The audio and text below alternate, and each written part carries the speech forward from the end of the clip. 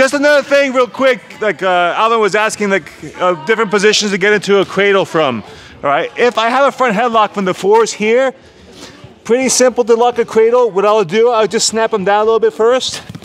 And now, keeping heavy pressure on the head, I'll just look to hook the leg. I don't need to be able to lock my hands off the get-go. Okay, as long as I can hook the leg, now I'm gonna crosswalk, dropping my shoulder hard behind his neck. Boom. Now I can get my head inside the hip, drive him down.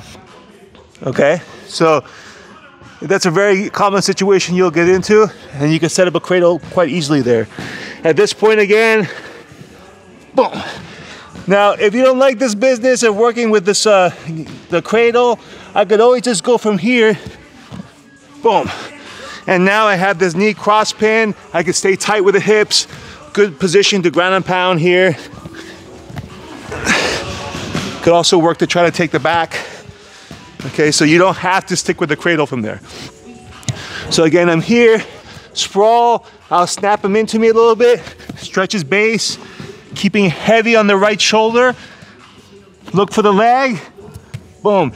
And notice I'm gonna float my hips here because that allows all my head pressure to be driving into him, which is gonna help to break him down. Okay, so I'm here, boom. And I can drive as much as I need to. Once I get him down, table the legs.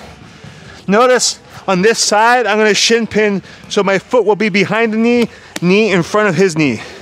And then here, I could release if I wanted to. Again, if his arm was crossed like this, there could be an arm triangle waiting for me here, right? If I keep him pinned here, I could get a gift wrap. Start working here. And from a gift wrap, I could always work, boom, to take the back. Okay, so a lot of good attack options that you could play with from there. All right, so front headlock into a cradle. Let's do it on 3, ready? 1, 2, 3, whoop. Thank you for tuning in. If you enjoyed the video, make sure you like, subscribe, and hit that notification bell. That way you'll be alerted when the next video drops.